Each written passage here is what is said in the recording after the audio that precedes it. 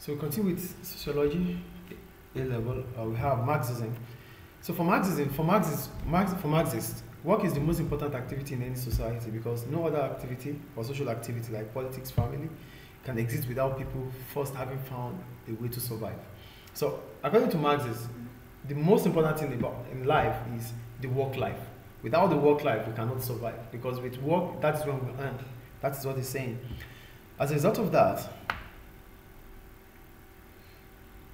thus, how work is socially organized does it, who does it, what they do, and who benefits from it is the key to understanding how all other social relationships are organized.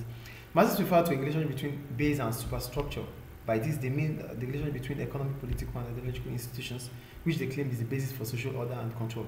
For Marxists, their point is, for social control, it's linked to the work life. So the capitalists, they ensure that the work puts the working class in a way that they will continue to be the working class. So everything is arranged, is structured. So social order or social control is already in place because the workplace, based on the fact that our survival depends on the workplace. So whatever the workplace wants us to do, we get them done. So that means capitalists still decide social control in the society. So go on. They said the economic base is the basis or foundation on which society is built. It is the world of work and involves particular types of relationships, relations of production, such as owner, manager, wage laborer, and organization. The capitalist workplace is organized in order, one group above another.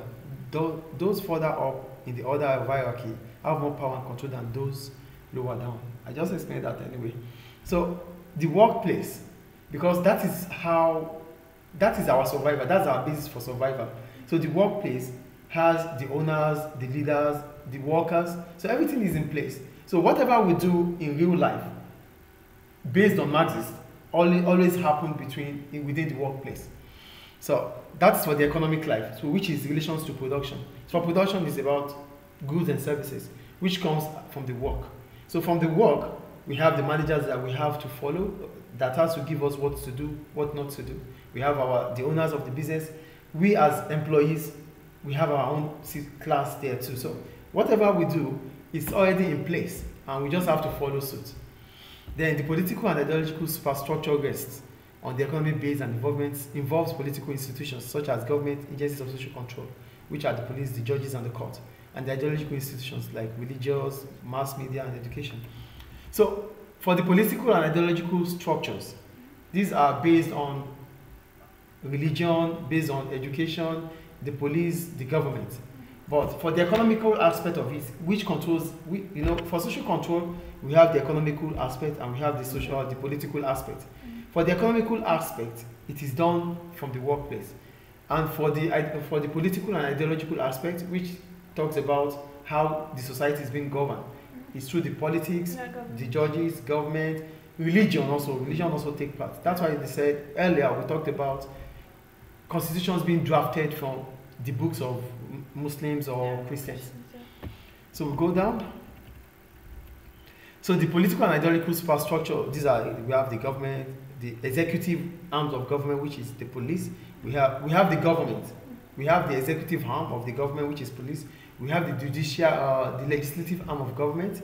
We have the judiciary part of the government, which are the courts, the lawyers, and we have religion, which is the basis of our belief. We have the mass media through radio, television, and we have education, which is school. Yes. So all these are political and ideological superstructure. So the relationship between these bases, the workplace is a key area of conflict because of its organizational structure. In capitalist society, this means of economic production, the tools, the factories, the machines that are used to create wealth are owned by one class, the bourgeoisie. We call them the bourgeoisie. The bourgeoisie are the owners of capital. They are the owners of capital. They are the ruling class. Yeah. We call them the bourgeoisie. So the majority owns little or nothing, and so are forced to sell their ability to work. This ability is known as their labor power. It is part of what Marxists call the forces of production. Our labor power is organized to produce wealth by attaching it to various forms of technology, from simple tools to advanced machinery. So we have the bourgeoisie who controls. They have all the assets, land, capital. They control the society. And for we workers, we only have the labor power. That is what we sell to get the minimum that they will pay us. That is the point they are making there.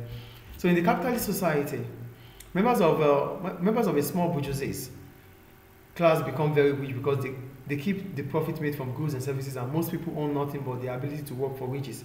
So the capitalist society does not allow you to own assets if you are part of the working class.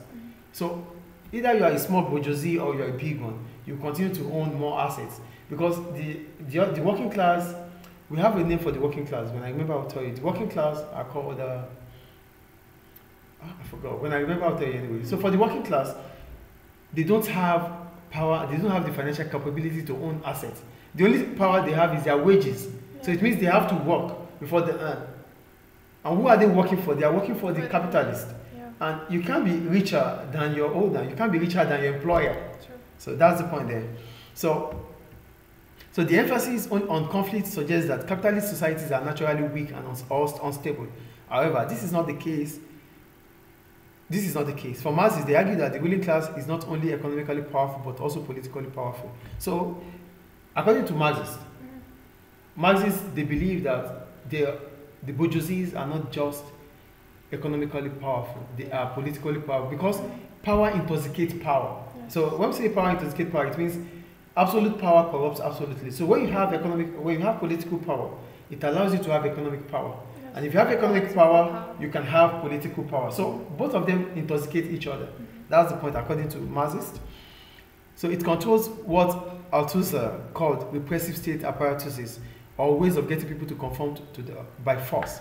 This can range from hard policing, the police and the armed forces as agents of social control, to soft policing, social workers and welfare agencies policing the behavior of the lower classes. So there's conformity that the capitalists want. They want, according to Marxists, social control in the capitalist society is already stated and written by the capitalists. So the capitalists will use police on you. They will threaten your life because they want you to act in a certain way, which is their own conformity. So they do that using police, and they can also use the soft policing too, which means they use your supervisors, your managers to checkmate what you do. So either they use the executive arm of the government or they use the office, the workplace, to conform you, to make you conform in the society. That is what they say here, according to the Marxists. So conformity comes not based on individuals here, it's based on how the capitalists want it to be. So ownership and control of institutions such as the media also allow the ruling class to influence how others see the world. Althusser called these institutions that deal in ideas, ideological state apparatuses. The education system, for example, does not just teach knowledge and skills. It also teaches the values of competition, individualism, which is education success, which is measured by how successful you can compete with others, and respect of authority. All these ideas fit neatly into a capitalist economic system that most benefits the bourgeoisie. So, because the capitalists, they own property, they own everything. So they have the influence. They have influence on education. They have influence on the society. So the educational system, they are the ones that tell the principals, the teachers, what to teach the children of the working class, what not to teach them, what they can attain, what level they can reach. So that means the society is already structured according to a way that it will be beneficial to the capitalist. So that is the point there. Do you get it? Yes. So that's why he said all these ideas fit neatly into a capitalist economic system that most benefits the bourgeoisie. Everything that happens in the society is well structured, and it is being structured based on the expectation of the capitalist. So order and stability are maintained at a system level through the institutions that make up the political and ideological superstructure, which is still controlled by the capitalist. So these in turn are controlled by a ruling class, which I just said there, whose power comes from ownership of the economic base. Most people are fixed into capitalist society by the need to earn a living for themselves and their family. They are also fixed in by a range of ideas that supports the current system, which are spread by media, education, religion, and other institutions. The capitalist society, they've influenced the religion, they've influenced the workplace, they've influenced the family, they've influenced institutions. So let me quickly talk about how they influence each agency of socialization. For the family, they have the father, right? Yeah. The capitalists, they ensure that the father make the children and the wife understand that they are the ones that feed them. They are the ones that make the living becomes easier for them. Yeah. So the father will act in a way that the capitalists want them to act at home. Do you get the point here? So you can't be a father when you cannot provide needs and wants for your family. So because you need to provide the needs and wants for your family, so whatever the capitalists want you to do, you get it done. So they become weak. Yeah. So they are vulnerable to capitalists. That's family. For education, they are the owners of the school. So they own the school, they pay the wages of teachers, Yes. they pay the principals. So whatever they want, whatever results they want the working class to have is what they have. Yes. The religious society, they are the ones that build the churches. So they have edge over the pastors or whoever is in charge. So whatever they want them to preach out is what they preach. Yes. So the religion aspect will teach how to conform, how to respect the capitalist society. Do you understand? Yes. So socialization, therefore, is an effective form of control. A type of ideological control that seeks either to convince people that the interests of the ruling class are really the interests of everyone, or to present society as impossible for the individual to influence or change. You say what they said. They said socialization is a form of, it's an effective form of control. So the society is being influenced. The capitalists have influenced the society through other social agents like the family, the educational, the workplace, the religion aspect. They've influenced everything. Yeah. So they make us to see that the capitalists have our interest. So the interest of the capitalists is the interest of the people. That is what they preach. Yeah. So that means we just have to accept it. Without the capitalists, we don't have a life. That is the point they are making there. So that is why Marxists believe that there's always going to be revolution. So in the last paragraph, earlier types of society had different types of stratification system that can be compared with class system. Stratification means different stages, like splitting them to different stages or different groups. For example, India has a caste system where social positions was ascribed at birth. There's ascribed and there's prescribed. For ascribed, it means it becomes what you are being built for. It's as you were born, the family you belong to. Ascribed positions are like the royal family. So because you are being born in a royal family, it is an ascribed position. So you inherit it from birth. That's what ascribed means. Okay. Do you get it? So that's what the point is. They say people tend to accept the level of society that we're born into. Doing the same work and marrying someone from the same background. This allows very little social mobility. What is social mobility? Social mobility means you being able to move from one social ladder to another, like from the working class to the middle class, from the middle class to the upper class or the ruling class. That's what social mobility is. Do you understand what social mobility is? Okay. So the class system is more open with some mobility up and down the system. That's up the ladder. Do you understand? Any question about that? So based on Marxists, what we need to understand about Marxists for social control is that there's always conflict in the society because the capitalists influence every decision made. Yes. They've influenced family, education, institutions, religion, the workplace. They've influenced everything. So whatever these social agents are saying is to the benefit of the the capitalists or the bourgeoisie. Is it clear? So we go to the feminist theory on conformity. Although there are many forms of feminist theory, I told you we have the liberal, we have the radical. So we check them anyway. Although there are many forms of feminist theory, they all share the belief that contemporary societies are patriarchal. And when we talk about patriarchal, it means a society that is made for men. Are you with me? Yes. To some degree. The interests of men are always considered more important than those of women. In basic terms, therefore, order and control are based on male power expressed in two ways. Interpersonal power, which refers to the physical violence, or various ways the female labor is exploited within the family group. Cultural power focuses on how male-dominated societies are structured to oppress and exploit women. In such societies, men dominate the highest level of economical, political, and cultural institutions. So the society is patriarchal, according to the feminists, because men can be physical and they can also use cultural aspects of it to exploit women. That's the point they are making. So both economical, political, and cultural institutions are headed by men, are dominated by men. So different types of feminism emphasize different forms of control as a way to understand a male-dominated social order. For the liberal feminist, I call it feminist or feminism anyway, but for the liberal feminist, the key form of control is gender discrimination. While for Marxist feminism, they see it as inequality. For Marxist feminists, they see it as class inequality, which provide the context in which female oppression, exploitation, and discrimination occur. So for liberal feminists, what they see is that there's always gender discrimination, but for the Marxist feminists, they see it as class inequality.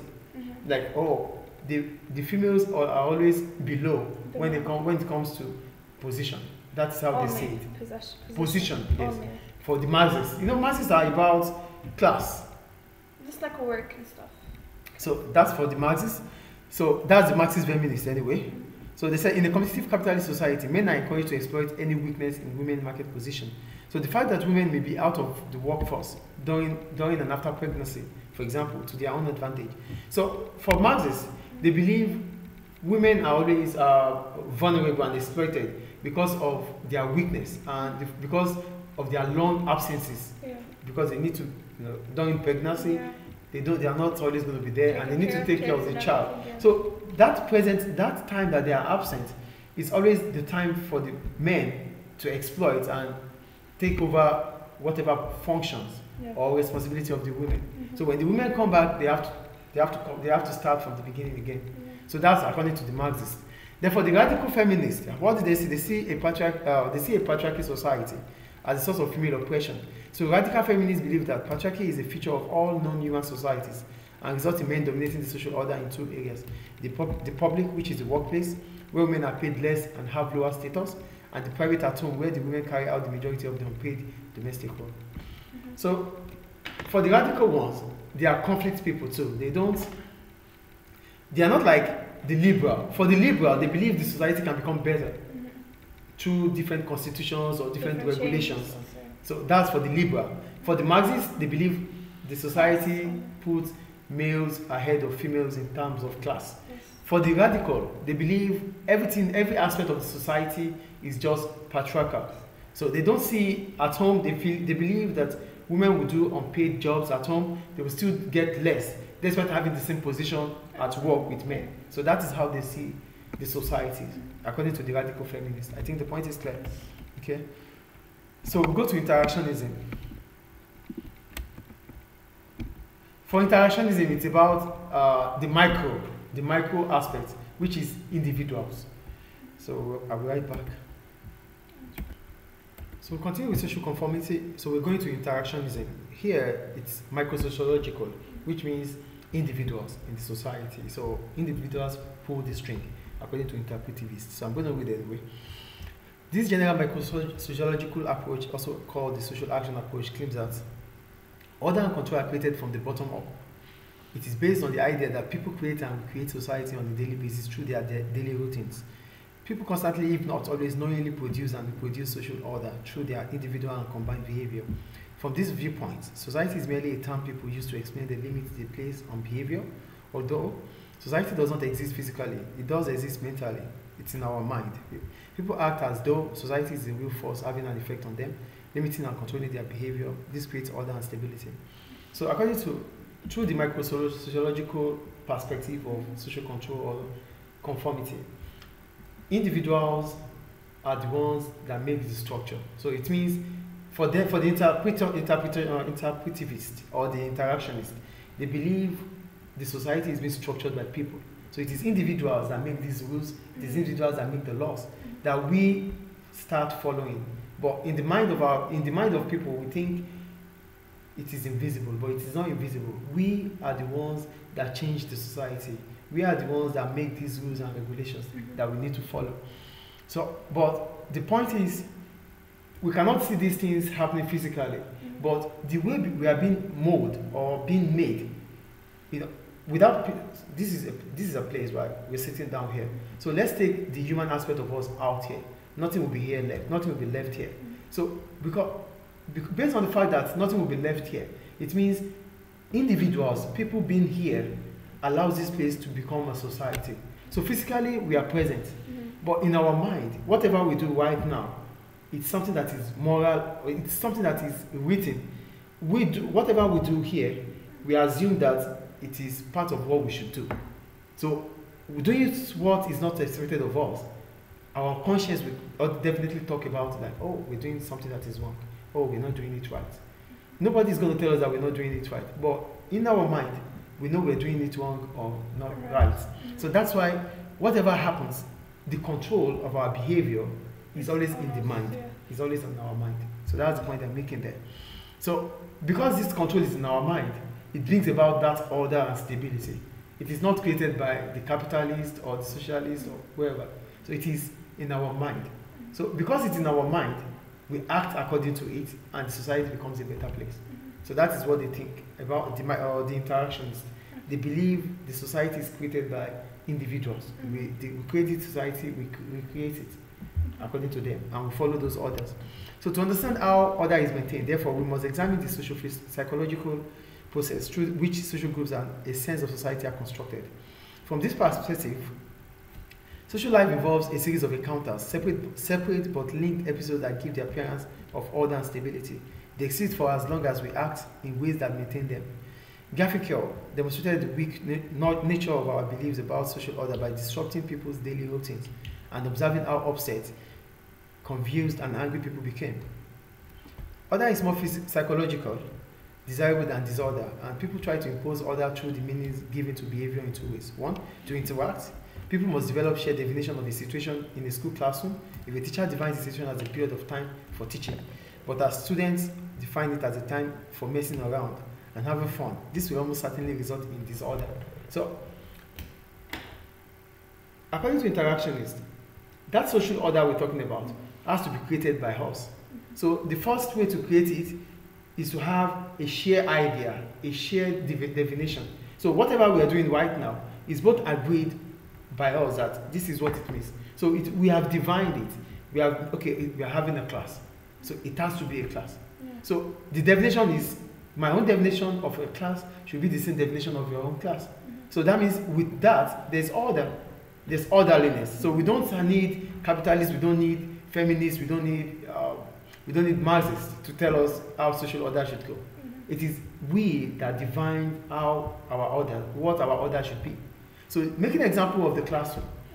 It's a school classroom. So the teacher sees it as the time to teach students, but the student sees it as the time to mess around. So messing around brings disorderliness. It doesn't make the class look good. That's why most of the time, even for me, I find it difficult to teach when the class is on messing. So you can't. It's difficult because you want to pass information and they are distracting. So there's going to be disorder. So we have to have the same definition of order. We have to have the same definition of the situation before order can be in charge. Order can take place. So if we see it as a classroom, then we both have to agree that it's a classroom. Then if we don't see it as a classroom, then we both have to agree that it's not a classroom. Not you agreeing and me disagreeing. If you are agreeing and I'm disagreeing, there's going to be disorder. That's the first way. That's the interactive aspects of social order. Then the second one, where meanings are negotiated, they can easily change. For example, the identities associated with masculinity and femininity have changed dramatically over the past 30 years in many countries. So the second way is negotiation. Oh, we have to do it this way. We have to do it that way. Oh, for the next 20 minutes, I'm going to give you this time for yourself, like I do in the class, give you 5 minutes for a break. That we negotiate before we go into it. So that's negotiation. So sometimes we have social order through negotiation. So with negotiation, it means we're going to reach compromise. We have to disagree to agree on things. That's what negotiation is about. Is it clear? So interactionists argue that to explain human behavior, we need to study people's interaction at the micro level, at individual level, as they go about their daily lives, because as Schultz argues, subjective meaning give rise to an apparently objective social world. Societies are constructed through social interaction, and this in turn is based on meanings. We live in a complex symbolic world in which the meaning of our actions, our choices of clothes, or the language we use is always open to interpretation. The meaning of something, whether a physical object such as a mobile phone or a symbolic system such as language, is never completely clear, and its meaning can be changed by the social context in which it appears and can be negotiated through interaction. So we give different meanings to things. And as a result of that, we need to always interact and we need to always negotiate. So for the interactionist, they believe that there's going to be social order through interaction and negotiation. Do you get it? Yes. So that's according to the interactionist. So it is seen as microsociological. So individuals bring social order into society, not structuralist. They are different. Interactionists are different from structuralists. For structuralists, they see the society pulling the strings. For interactionists, which are interpretivists, they see individuals pulling the string. So for individuals, for social control and social order to come into place, we need to interact and negotiate. Is it clear? Mm-hmm. Any question about that? So we move on. To understand how social context can determine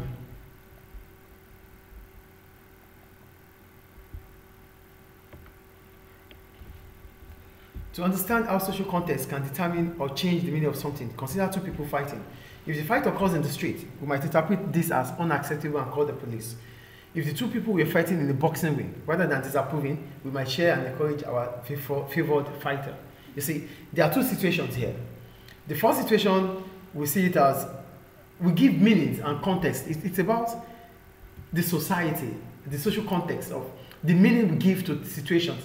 So the first situation is seen as violent. The second situation is seen as sport. Do you get it? But the first situation here is seen as violent. The second situation is seen as sport. Yes. So it is about the meaning we give to it. But either way, they are both fighting. Yeah. One is fighting legally and the other one is fighting illegally. So we could call the police for that. So that's the point they are making there. I think you understand. Yes. So why these examples demonstrate that meanings must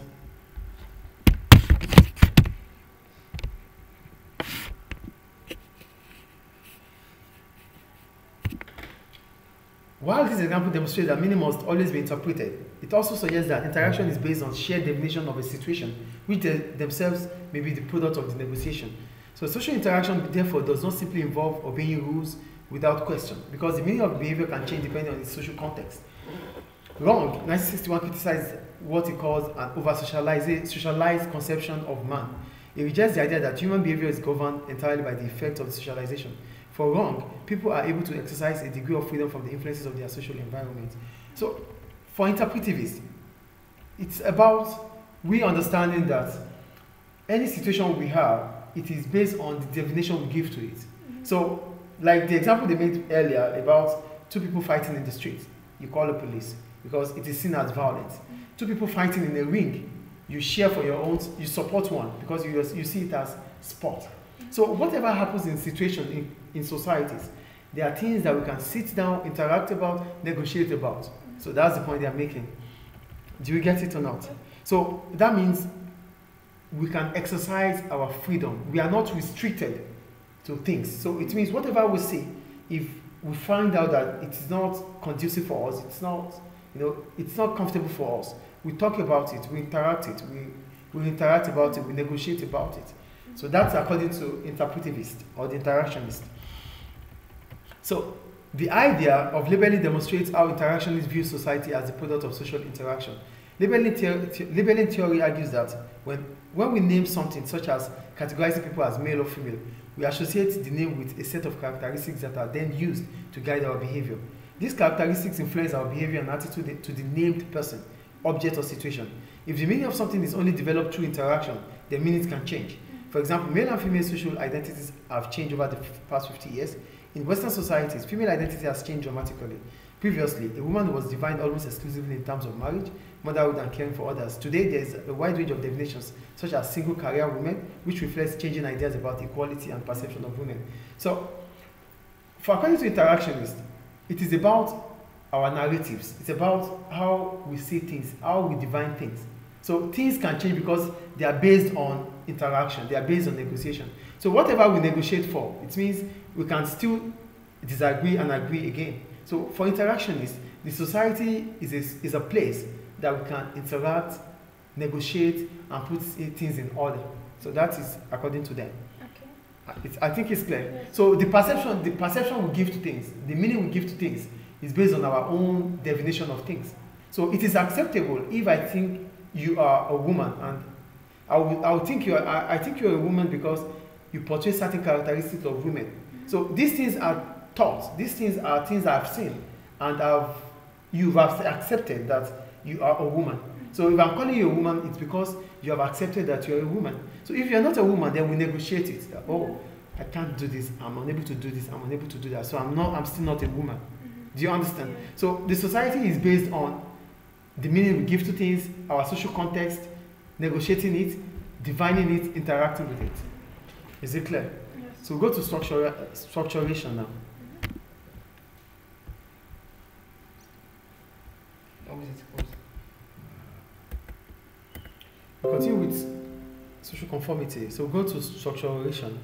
Concept of structure and actions are both important in helping us understand the relationship between society and the individual. Although we are all individuals, our behavioral choices are influenced, limited, and improved by the framework of rules and responsibilities, which is social structure that surrounds us. Just as we cannot imagine a society without individuals, it is impossible to think about people without referring to the ways in which their behavior is structured. Giddens in 1984 developed a perspective called structuration, which outlines the importance of both structure and actions in considering the relationship between society and the individual. So for structuration, it simply talks about the relationship between people and the society they belong to. So it means we can't take the society out of the people, and we can't take the people out of the society. I think the point is clear there. So for structuration, it's the idea that as people develop relationships, the rules they use to guide their behaviors are formalized into routines, ways of behaving towards others, towards each other. Through the huge range of practices in our lives, a sense of structure develops in our social world, and this involves rules. So as soon as we start dealing with each other, as soon as we start having a relationship together, we start creating rules that becomes a formality. By knowing what I don't like, by knowing what you don't like, we start creating laws that guides those things that we don't like or those things that we like. They become formal. So you wouldn't want to do it to me because I don't like it, and I wouldn't want to do it to you because you don't like it. Based on the fact that we are able to finalize it, we are able to put it on, we are able to standardize it, that these are the things we don't want. So the idea is important because it indicates the way our actions create behavioral rules and demonstrate how such rules become externalized. They seem to take on a life of their own, separate from our individual behaviors. Thus, although we may show rule-making behavior, these rules reflect back reflexivity on our behavior in ways that suggest or demand conformity. So, like I said, we know what we want, we know the do's and the don'ts. So we act according to the do's and the don'ts because we already know it and it's stated. So whatever we do, it becomes a norm to conform. We don't go beyond that, because when we go beyond that, that means we are not conform. We become non-conformed. So it means you know the rules and you're not following the rules. Coming to the class and say, oh, you don't make noise in my classroom. Based on our interaction, we already know that we negotiated it and everything is fine. So you don't make noise. As soon as you start making noise, then you are not conforming. So conformity comes based on the fact that we have created relationships, and through that relationship, we are able to create rules, regulations that we act on. So, in explaining why some rules are created and accepted while others are rejected, Giddens uses the idea of social resources and power relationships. Some rules are negotiated like friendship, for example, is based on a series of unwritten and unspoken rules that develop over time. Other rules, such as laws or governing punishments for murder, cannot be negotiated. They are simply forced on individuals by powerful groups. So, there are rules that can be negotiated, and there are some that cannot be that you cannot negotiate. They are, especially for public laws, we call them public laws. These things, they need execution. So we don't dwell with it. We don't compromise it. But for friendship, like I said, we have developed a relationship. Based on the relationship we've developed, we negotiate how we want to behave. We negotiate how we want to deal with each other. So we formalize it based on the fact that we've both agreed on this. These are negotiable. But when it comes to rules that govern the society, it has to be forced on people.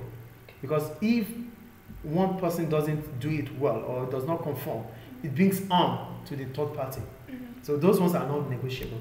So that ends conformity through interactionism, through Marxism, through feminism, and structuralism. Okay. Is it clear? Yes. Any question about it?